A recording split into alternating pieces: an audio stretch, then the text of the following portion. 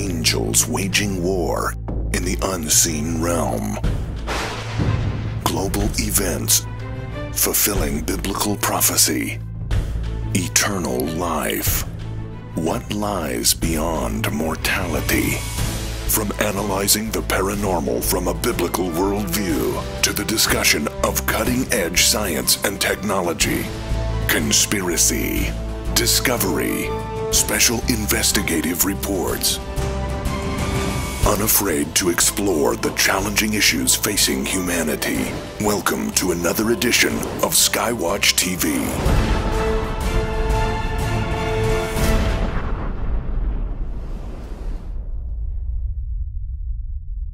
The key to understanding the future, end times prophecy in particular, hinges on a covenant, a deal that was cut in the desert, literally, 4,000 years ago. Welcome to SkyWatch TV. I'm Derek Gilbert, in studio with my best friend, my wife, Sharon K. Gilbert, and the author of a new book. He's the author of a number of important books for your reference library: The Islamic Antichrist, Mideast Beast, co-author of God's War on Terror, and the new book, When a Jew Rules the World.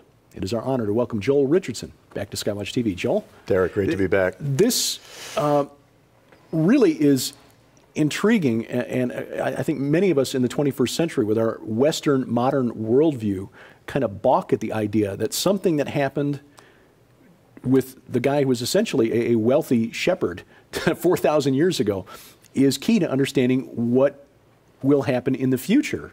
Explain, what is the Abrahamic covenant and why does it matter to us in the 21st century? Yeah, that's a great question.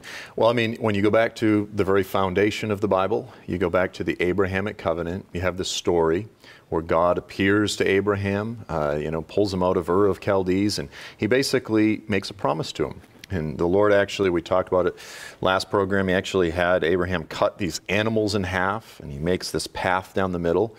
The Lord walks down this path and promises to Abraham to give him and his descendants, his seed, his Zerah, to give them this particular piece of land in the Middle East that we call Israel, but it's actually much bigger than Israel. He defines it very clearly. And God, by the way, by demonstrating this, walking down this aisle of these animals cut in half, he was essentially saying that may I die if I don't keep my promises. Mm-hmm. So you begin with the foundation of the Bible is that God promised to Abraham's descendants to give them the promised land. Mm-hmm. Once we understand that, we can look out at the earth and understand how so many of the events that are unfolding today in the news, the constellation of the nations, it's all essentially Satan's effort to thwart and come against the Abrahamic covenant. Sadly, the church has been guilty of ignoring, downplaying, or rejecting the idea that the Abrahamic covenant still has any validity today. Right.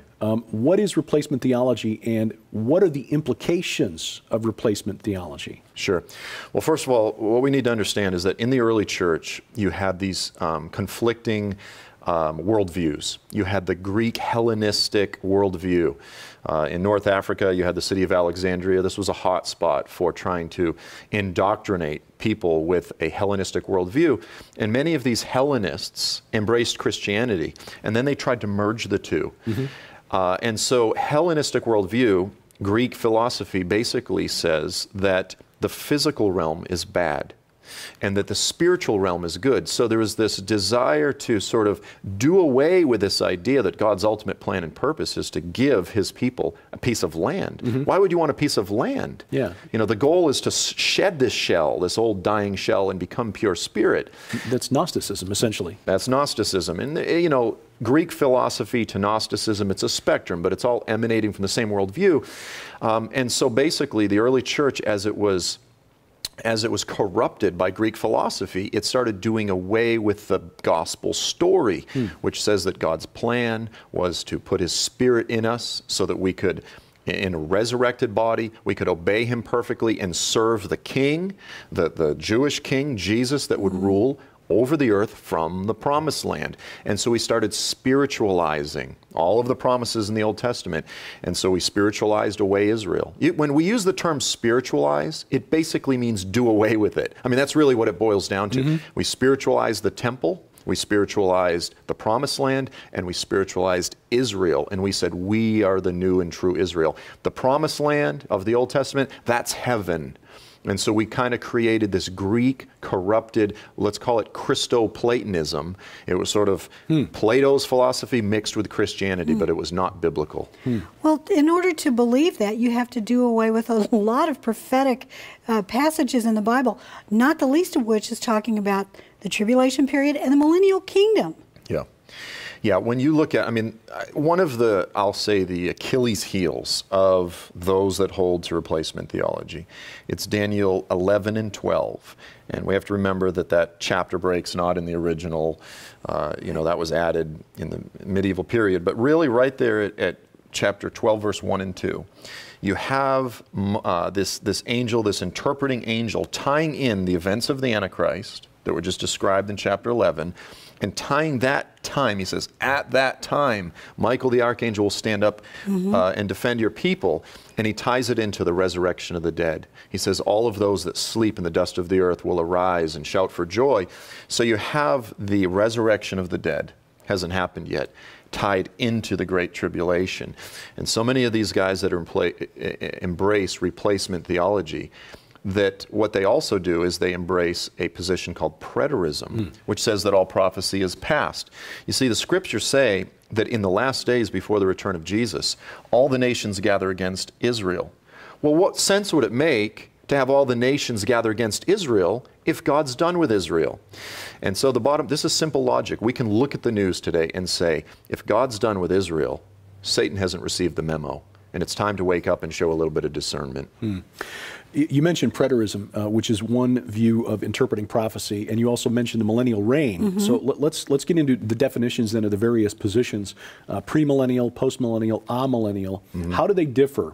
Sure. And again, what role does this replacement theology play in picking one of those worldviews or one of those interpretations? Okay. So the earliest believers, all of the early church writers, the apostles, they were premillennialists. What that means is that Jesus returns previous to, before the millennium. The millennium is this 1,000-year period, and it doesn't have to be a literal 1,000 years. I believe it is, but it's a long time period that the prophets describe when Jesus will rule the nations from Jerusalem. All the promises made to the Jewish people will be fulfilled. A Jew will rule the world. That's Jesus from Jerusalem. That's premillennialism. Jesus returns, rules for 1,000 years. Then, as the early church rejected the idea that God's still dealing with Israel, then they embraced what's called amillennialism. Simply means no, none. And so they rejected the idea of a millennium and they spiritualized it. And they said, now we're living in the millennium. This is the millennium. This is the church age. Okay? Now, in modern times, basically you had the 70s and the 80s, all these people were being swept in to the church through the Jesus movement, and everybody was reading Hal Lindsey's book, The Late Great Planet Earth. Yes. And they were looking out at the nations and they were saying, Israel just became a nation. The Bible predicted that. They recognized the fulfillment of biblical prophecy. They read Hal's book and they got the, scared out of them. They came into the church. I mean, the Lord used that book. But then what happened is you had Edgar Whisenant's 88 Reasons the Rapture Will Happen in 88. Right. And while Lindsey certainly didn't say the rapture was going to happen, you had countdown. It was called Armageddon Countdown, or 1980s Countdown to Armageddon. So there was just many in the church that very strongly thought 1988 was going to be the time that Jesus was going to return. And what happened, and again, I lay that at the feet of men like Edgar Whisenant, who made dogmatic predictions. What happened is in the decades that followed, many within the church rejected Bible prophecy altogether. They turned off. They said, we got burnt by that, disappointment. And this is when many started embracing what's called postmillennialism. Postmillennialism is this triumphalistic, dominionistic version of amillennialism, which really says that we as the church, so the postmillennialists looked at the premillennialists and they said, you guys are too pessimistic. You say everything's getting worse. You guys are just waiting for the rapture. You're not engaging culture and society. You're defeatists. You're defeatists. Why polish the brass on a sinking ship? And all these sort of things. And, sometimes some premillennials have been guilty of that. But then this is what Christians always do, or humans always do, is the pendulum swings in the opposite direction. We overreact, and so we embrace this thing called postmillennialism, which says, no, it's not pessimistic, it's all optimistic. Jesus died on the cross for our sins. We're going to win, win, win. We're going to take over the whole world. We're going to cause the whole world to be a Christian. We're going to take dominion. And so that's postmillennialism. It's the idea that we establish the millennium on the earth, that the body of Christ is responsible. We do the heavy lifting, and then we sort of hand it over to Jesus. Yeah, he comes back. There's a misinterpretation of, I believe it's Psalm 110, verse 1. The Lord said to my Lord, remain at my right hand until I make your enemies a footstool under your feet. Yeah. Ignores several New Testament verses that say that's already happened. But it is borderline heretical, assuming that we, the church, are going to take over and actually somehow defeat sin and death. Yeah, it's arrogance, again. It's typical Gentile arrogance. It's thoroughly unbiblical. It requires complete violence, that we commit violence to so many of the Old Testament prophecies and just flip them on their head and distort them. The hermeneutical, exegetical work that goes into supporting postmillennialism it's fraudulent. I mean, there's no foundation there. Yeah. But it appeals, again, to the young generation that says, I want to be involved and engaged in culture. Right. And look, I fully support that. I believe that as a premillennialist, that we need to be engaged in culture. But Jesus does the heavy lifting. Yes. I'm not under any illusion that it's my job to save the world. I'm going to save as many along the way as I can. I'm going to rescue as many as I can. I'm going to minister to the poor along the way. But in doing so, all of these little acts, I'm pointing to the coming kingdom, when the poor are cared for, when the enslaved will be set free, and I'm pointing to, with my words and my life, the coming kingdom. And so I'm proclaiming the gospel with my life, but I'm not under the illusion that I'm going to take over the world. I was just listening to a teaching from one of these postmillennialists recently. And what they actually do is they say, once you establish a Christian society, then you have to establish laws that are based on the Mosaic laws. And he actually is coming right out and saying, we need to institute the death penalty for homosexuals. That's Christian Reconstructionism. Yeah, now look. Christian Sharia. I joke around, it's Christian Sharia. Well, I want to go back to something. I grew up in the Stone Age in the church, and back then, the early television preachers were talking about kingdom now. How is that the same or different from postmillennialism? Is it the same? Yeah, basically kingdom now, dominionism, reconstructionism, theonomy, these are all basically the same terms. Now, many today embrace a theology which they'll say it's now and not yet, which really is an oxymoron. How can it be now and not yet? But they'll say, well, he inaugurated his kingdom. This is after the work of George Eldon Ladd. Let me just say this. There's a spectrum to what degree do you believe the kingdom is sort of spiritually now versus it yet to come? I would say that the overwhelming emphasis of the scriptures are on the fact that the kingdom is yet to come. Now, to the degree that we believe the kingdom is now, we will relate to the cross like a vending machine. When we are on that end of the spectrum where we say the kingdom is primarily now, we relate to the cross like it's a genie. And it's all just to give me my victory and my blessings, and I'm guaranteed to be healed, guaranteed. And if you're not rich, it's because you have secret sin. If you're sick, it's because you have unconfessed sin, whatever. To the degree that you believe the kingdom is yet to come, you will embrace the cross as something to be imitated. It's something to be embraced. It's suffering before glory. And I would argue that is the New Testament biblical model, that we are called to imitate Jesus as aliens and strangers here. Now, as we influence the world as salt and light, but we use the word influence as salt and light while maintaining a pilgrim identity. Once we use the word conquer, we've crossed into thoroughly unbiblical territory. You're not very popular. You're not going to bring in a whole church load of people with stuff like that. When you preach the cross, you'll have smaller crowds, but they'll have deeper roots. Amen. And I'm happy with that. Yeah. Amen. No, that is, I think, spot on. There is a certain element of our natural selves that want to believe that we're going to be victorious and that we're going to kick the tar out of the enemy today, but it does not. It's not consistent with what we can observe in reality. This worldview, the premillennial worldview, is reality based and is testable. the implications, again, of replacement theology, it seems to me, and please correct me if I'm wrong, that the proper biblical view is that there are three groups of people: the church, those who've accepted Christ, the unbelieving world, Gentiles, if you will, and then the Jews. And however they try to slice it, postmillennialism, replacement theology, cuts it down to two groups of people. There's us and there's everybody else. And the Jews are part of that everybody else who need to be conquered. So what are the implications when we follow this to its logical conclusion, replacement theology? Yeah. And the thing of it is there is only one people of God, which is Jew and Gentile together. Yes. So that's true on one hand. Yeah, Ephesians 2, Paul described it as one new man. Right. But on the other hand, there is still something that Paul refers to as Israel after the flesh.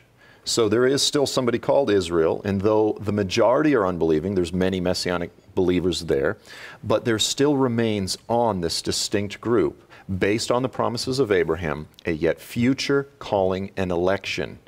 And so there's a day coming when Jesus returns, it says in Zechariah 12, they will look upon the one they've pierced, and they will all turn to him. Paul tells us in Romans 11 that all Israel will be saved on that day. And then Paul goes on to quote Isaiah 59, which leads right into Isaiah 60, which talks about the glories of the restored Jewish kingdom. So clearly, God still has a purpose with Israel. Now, what are the implications? What are the implications of the church if we don't get this right? Well, the bottom line is we haven't got it right. Throughout most of our history, the church has got it wrong.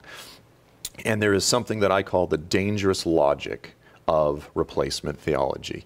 And that is, once you come to the conclusion that God is done with his people, and not only is he done with them, he's purposefully removed them from the land, and he's punished them forever. He's dissolved them as a people. Right. That's his purpose.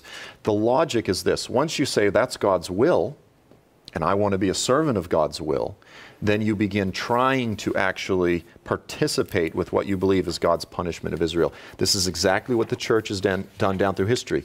You have statements by John Chrysostom. He says this, he says, because God hates the Jews, we should hate them and yearn for their blood.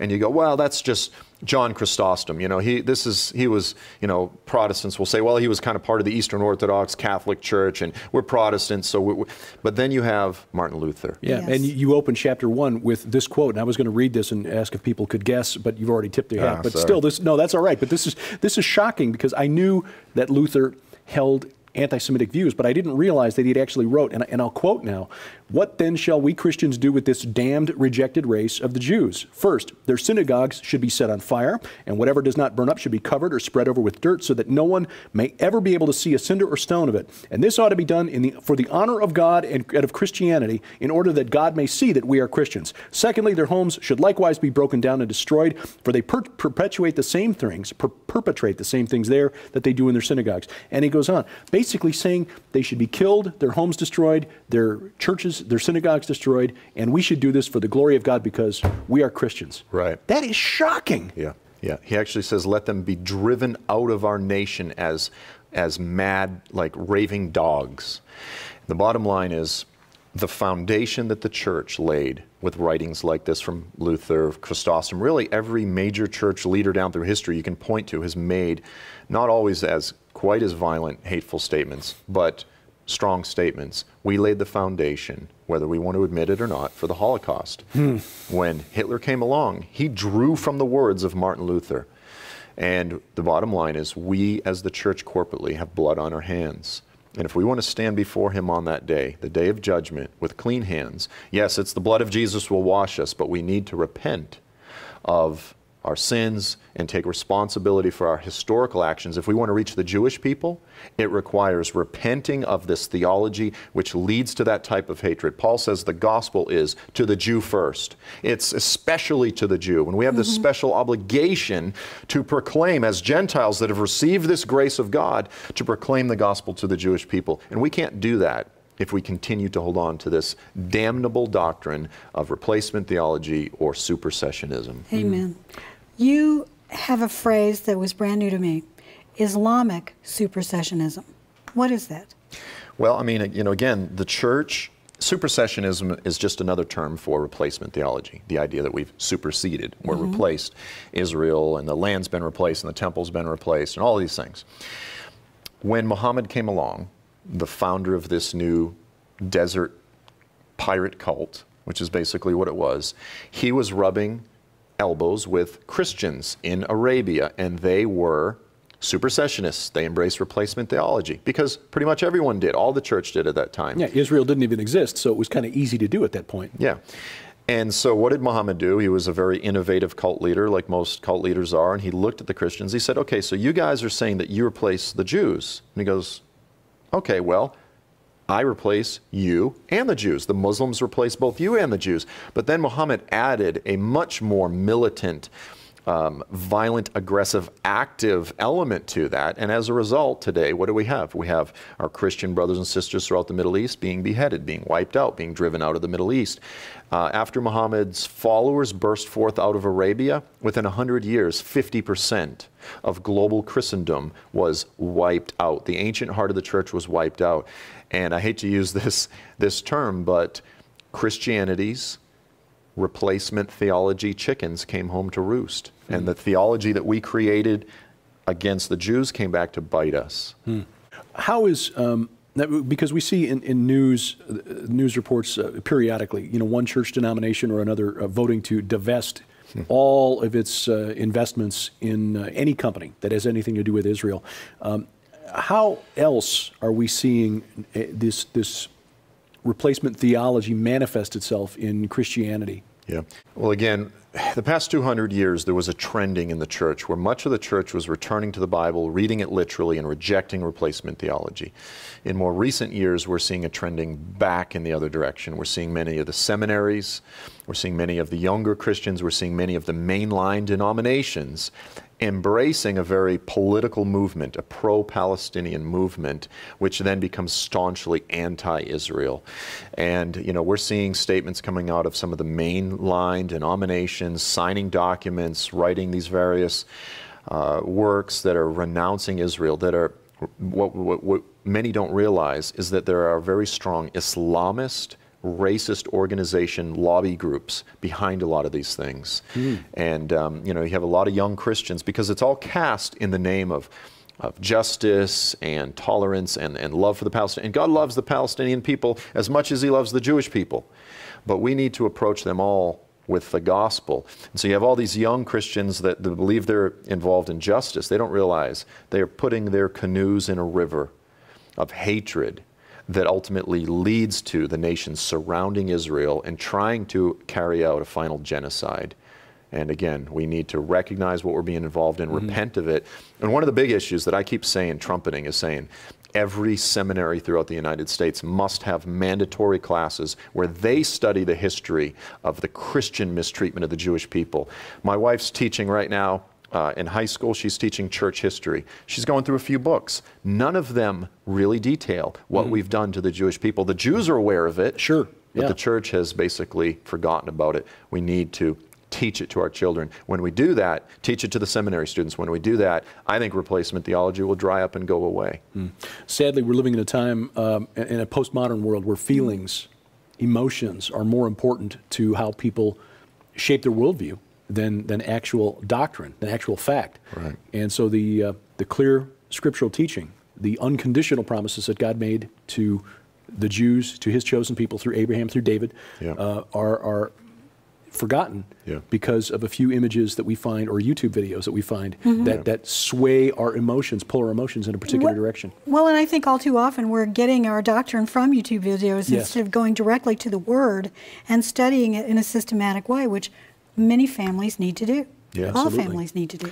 Chuck Missler calls this book an essential read for any Christian. It is When a Jew Rules the World by Joel Richardson. We'd like to offer this to you for $26.95 is the list price, $26.95 plus shipping and handling. But as a bonus, a $30 value, the books of the Apocrypha. This is a two-handed book, an essential part of your reference library. We will add this at no additional charge, this $30 value, when you order Joel Richardson's book, When a Jew Rules the World, from SkyWatchTVStore.com. That's SkyWatchTVStore.com. Joel, with just about a minute to go, what do you hope is the takeaway from readers of the book, When a Jew Rules the World? Well, I hope that those that were being swayed by replacement theology will repent and recognize that it's unbiblical, it's dangerous and hurtful, and that people will wake up to realize that the events unfolding in the earth right now we can clearly see the hand of Satan coming against the promised plan of God. We want to be on the right side of history. We want to trumpet the gospel to all creation. We want to rescue as many out of the fire as possible. Amen. A proper understanding of history and of what is to come begins with a covenant made in the desert 4,000 years ago. Joel Richardson, Sharon Gilbert. I'm Derek Gilbert. Thank you for watching as we keep watch. This is SkyWatch TV. Here at SkyWatch TV, we discuss a lot of cutting-edge theological concepts. In fact, some think we've gone over the edge with some of the things we discuss. But the truth is, we build on the work of giants. One such is George Hawkins Pember. G.H. Pember was an English theologian in the 19th century who saw the return of the days of Noah in the rise of spiritualism, the theosophical movement, concepts that form the basis of the New Age movement, which is influencing evangelical churches in America today. He wrote a lot about prophecy, not common in that era. But again, a lot of the things that Pember saw coming, we're seeing the fruit of today in our 21st century world. Most of Pember's works are out of print, and those that have been reprinted are often heavily edited. It's not unusual, not uncommon, not unheard of for a first edition work by Pember to sell for as much as $1,500. For the first time, Defender Publishing has collected the classic works of George Hawkins Pember under a single cover. The G.H. Pember collection, including his classic work Earth's Earliest Ages, available for the first time in one volume from Defender Publishing. It's $29.95 plus shipping and handling. This is an invaluable resource for your reference library. The G.H. Pember collection, $29.95 plus shipping and handling from the SkyWatch TV store, available online at skywatchtvstore.com.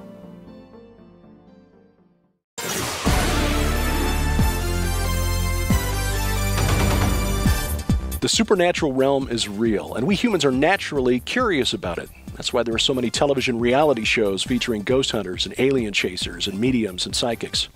Now, by definition, we Christians believe in the supernatural, and yet most churches avoid these controversial topics. Our mission here at SkyWatch TV is to address these topics of the paranormal and the supernatural from a biblical perspective. This is, after all, the authoritative book on the subject. But we depend on your help to do it. To find out more on how you can support SkyWatch TV, prayerfully and financially, log on to our website, skywatchtv.com. Our mission also to keep you informed through news items we think are important and the latest news updates about SkyWatch TV. You can follow those on the internet, Facebook, Twitter, Google+, various other places. And of course, all of our programs, if you can't watch them live, are archived at our website and our official YouTube channel. You can find all the places where you can see SkyWatch TV and follow us on the internet at skywatchtv.com/web.